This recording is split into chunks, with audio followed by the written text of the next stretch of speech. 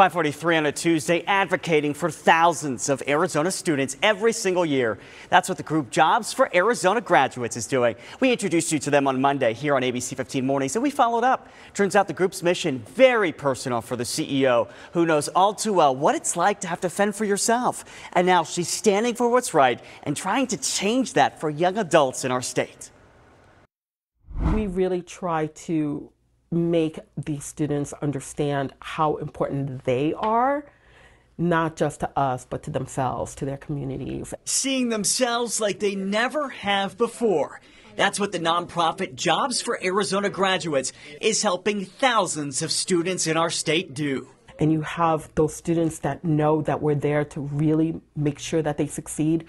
Magic happens. As the group's president and CEO, Marjorie DeRubeis sees that magic firsthand and the impact the group is having. When you see one person in your family succeed, all of a sudden everyone starts realizing, I could do that. For Marjorie, JAG provides both a professional path and a personal mission. Because I've been that kid, that really could have used that extra help. Growing up in the Bronx, Marjorie was raised by parents who had immigrated from Haiti. When she started kindergarten, she says she often felt out of place.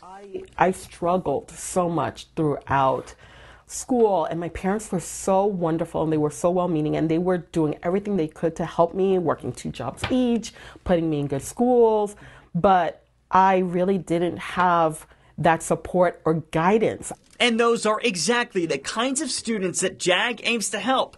Districts select students who need extra support, leaping over life's hurdles. From there, JAG works alongside a number of partners in the community to help students build an action plan for success. Again, it's really transformative, which is just remarkable.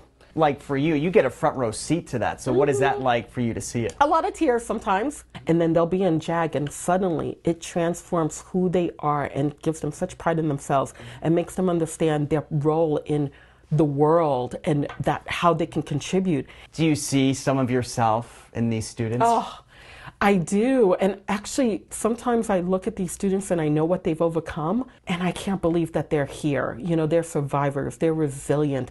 They want to succeed. Nothing's going to stop them because they come from things that I honestly don't know how I would have dealt with it. This school year, more than 2,000 Arizona students are enrolled in JAG.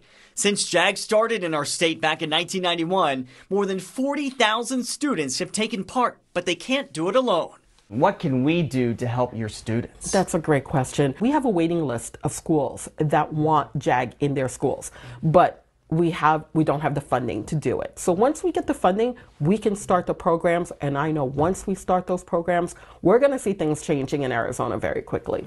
Oh, and Marjorie, such a champion for these students. Okay, so we're diving deeper. How exactly does JAG work? Students take JAG as an elective course. They get credit for it. There's no after-school or weekend commitments here. Now, from there, students are exposed to a very diverse curriculum, everything from learning about colleges or career opportunities right after high school, or maybe job interviewing skills. Think of it as adulting 101. It's a good way to put it in a lot of ways. For more information on the program and to see if your district offers it, head to the main page of abc15.com. It's just, Iris, I love seeing these people invest in these students and really be heroes for them. Right, because it's an investment in our community, right? Yes. In our future, that's for sure. Takes a village. Absolutely.